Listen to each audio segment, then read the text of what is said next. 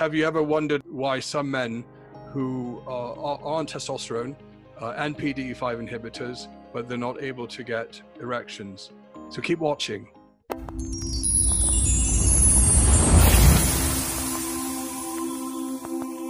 You know, the question I guess we started talking about in the beginning of this was, you know, why is it that some men who are put on testosterone treatment or even PDE5 inhibitors, they might have good blood flow, but they're not getting erections? And what can be done about it? I use the analogy of the 100-meter dash, sprinting 100 meters. If you look at the world record for 100 meters, winner of the Olympics was 24 to 31 years of age. 30 years of age was the age range for the 100 meters. Now, if you look at the world record for the 100 meters for 40-year-old men, 50-year-old men, 80-year-old men, every decade it gets lower.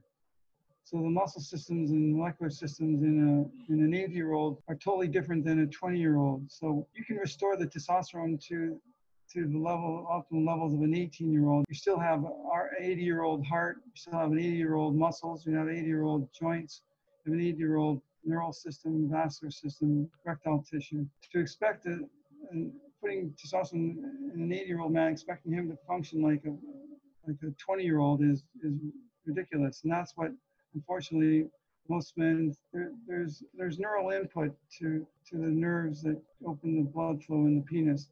And that input comes from the brain. So when you're maximally mentally stimulated, that can generate about half the input to the erectile tissue. The other major half is direct genital stimulation. And then 5-10% additional stimulation comes from the nipples, the axillary skin, the lips, and what we call the erogenous zones. A male reaches his sexual prime by 16 to 18, and from that point on, it's downhill. So a 16, 18-year-old could ejaculate maybe 6 to 8 times in an 8-hour period. After his first erection, first intercourse, his penis may not even go soft. It'll stay hard. And if it does go soft, within minutes, he just stimulates himself. He gets a second erection. Lucky. The refractory period might be 15, 20 minutes for the second erection. And then it might be an hour.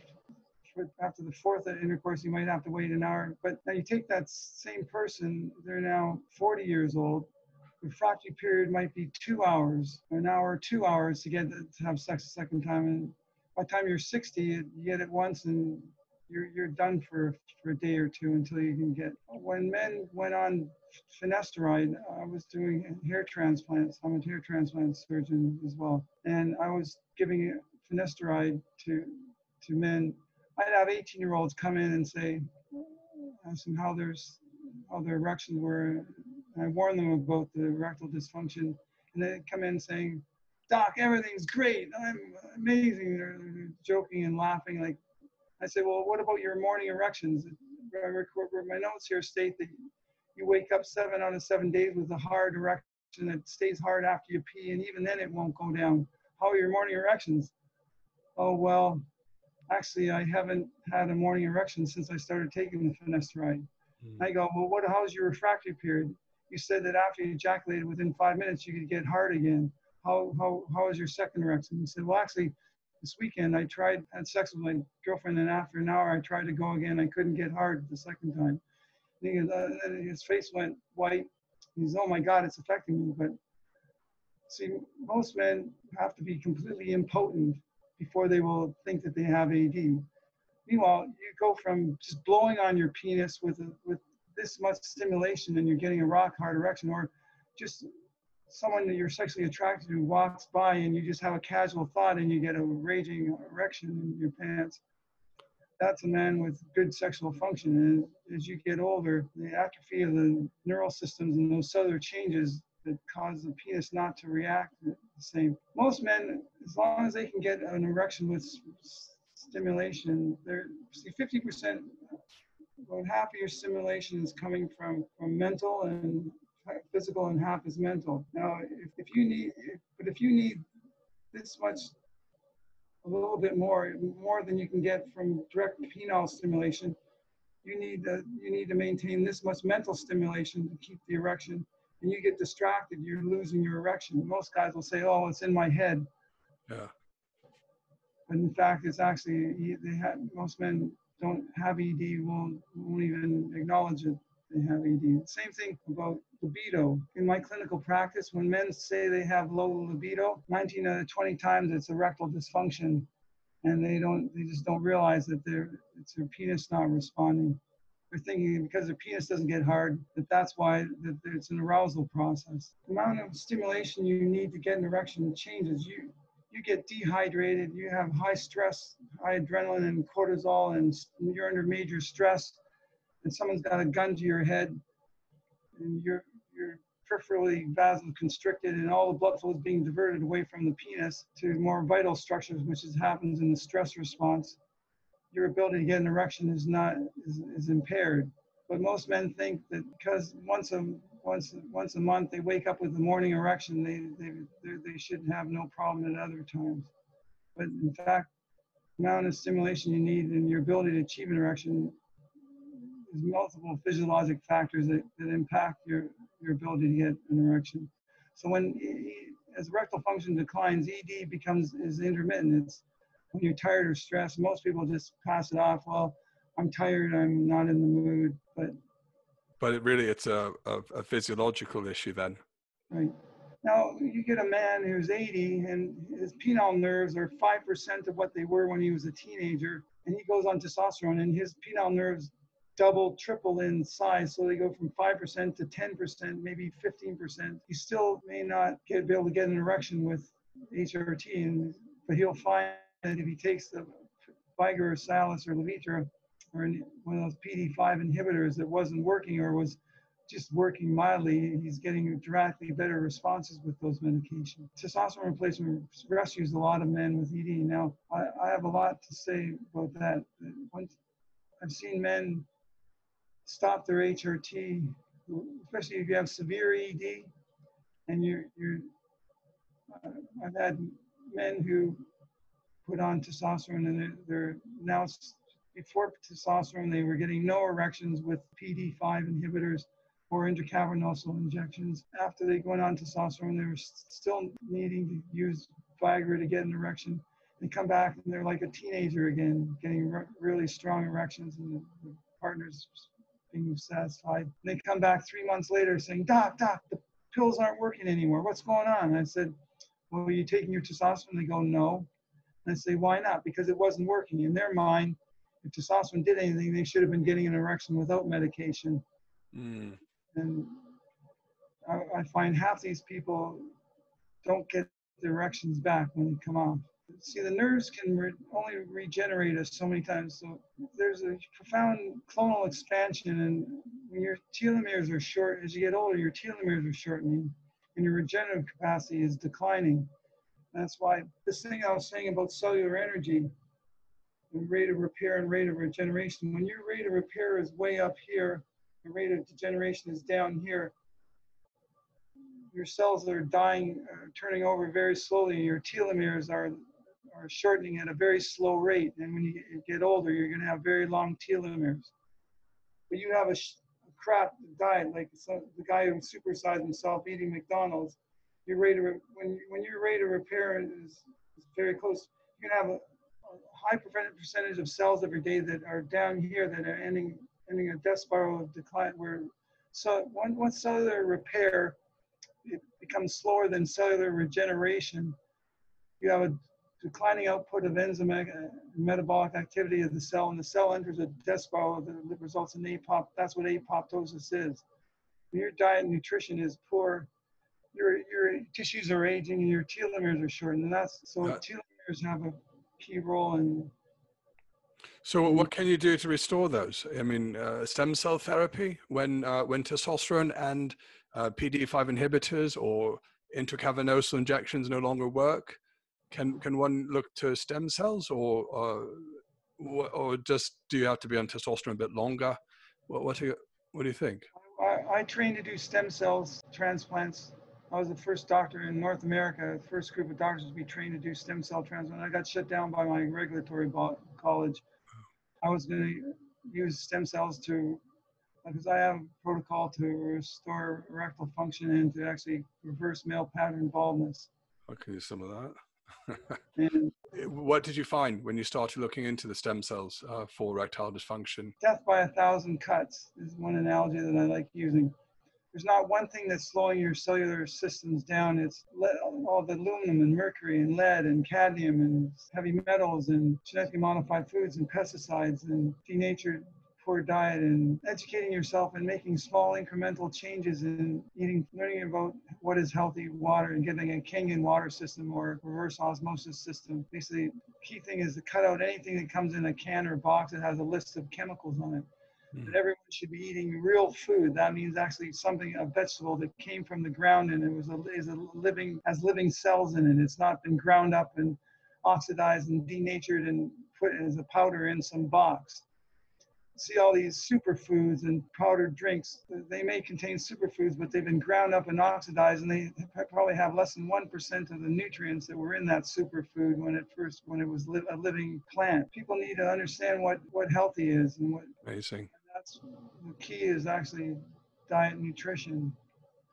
So I suppose even if you have stem cell treatments, what you're saying is you need to make sure there's no heavy metals, or you're cleaning up your habits first and your diet, and then you can look at stem cells as a possible treatment. PRP activates your endogenous stem cells to increase vascular and neural growth factor, increase smooth muscle replication. But I won't do a PRP on someone until I've checked and optimized their testosterone. Or same thing, shockwave for erectile dysfunction. I will not do, I tell people you're wasting your money getting a shockwave if you have ED and you're paying someone to give you shockwave therapy and your testosterone is, nerves are atrophied, the tissues, found cellular dysfunction in the erectile tissue, the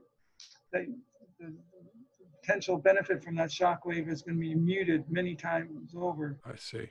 So we were talking earlier about ED, erectile dysfunction, being a vascular issue, and you had some points that you weren't in complete agreement with that statement. So thought you can expand on that. Just like they push certain memes and certain thoughts, and there's incredible disinformation going on.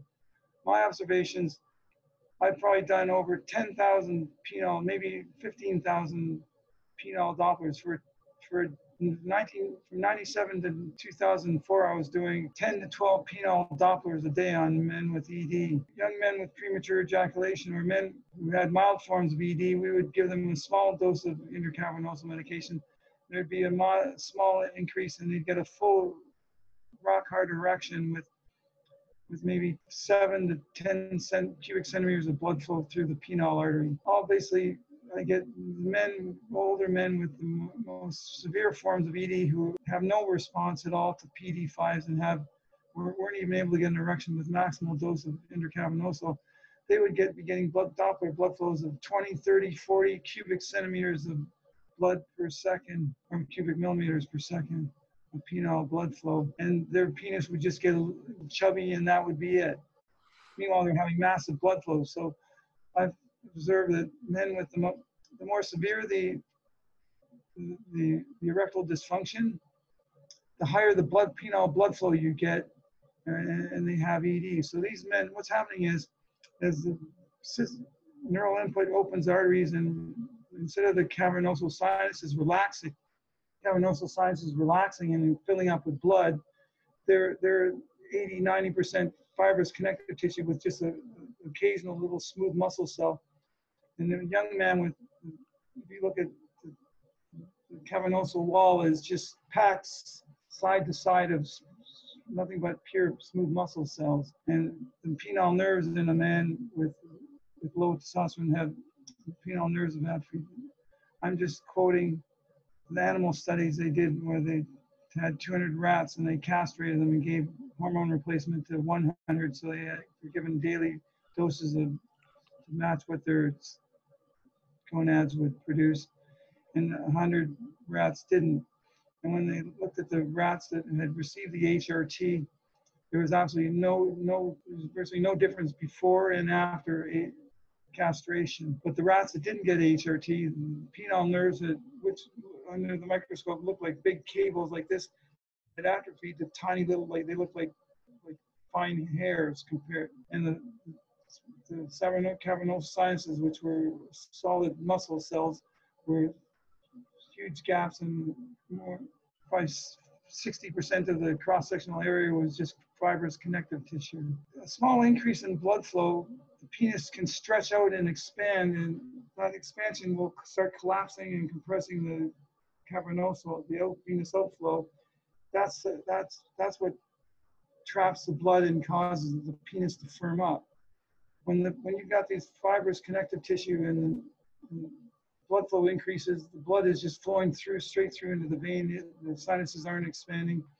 And is that venous leakage? You're referring to venous leakage when that happens? Venous leakage is a change in the elastic properties of the tissues. Just like a young person's joints are very smooth and supple, as you get older, my fingers are stiff, and part of getting older, your connective tissue, your flexibility goes. An older penis is actually stiffer. Now, stiffer as far as having more fibrous tissue, not stiffer as getting more erect, because with more fibrous tissue, you don't have as much of the smooth muscle cells, you're saying. If you look at, if this is the tension, and this is the length,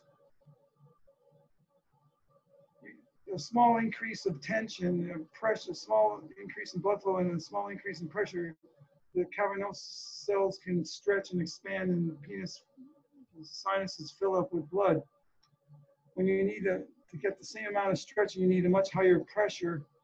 The cavernosal system doesn't stretch out and expand, and the veno-occlusive mechanism can't be engaged. They're saying that it's endothelial dysfunction, and it's arterial, and they've actually gone and given arterial or transplanted arteries to the penis with no effect, no benefit. It's because the problem is not an inflow problem. It's basically stress strain curve is different. If you're an engineer, you'll know what the stress strain curve is. That the last tissues, man easily gets good erections, needs relatively minor increases in blood flow to get the penis to expand and erect. Whereas men with ED, they're having much higher levels of blood flow with much softer erections and much more difficulty maintaining. How do we fix this? Lifestyle, so sleep and having proper biorhythms, eating cleaner, having some regular exercise, managing stress and cortisol. Hippocrates said that let thy food be thy medicine and thy medicine be thy food. So trying to get to bed at a regular, consistent time. So you basically sleep hygiene, turning off all your tablets and screens and turning the lights down after 10 a.m. an hour before you plan to have, getting into a regular sleep pattern where you're going to bed.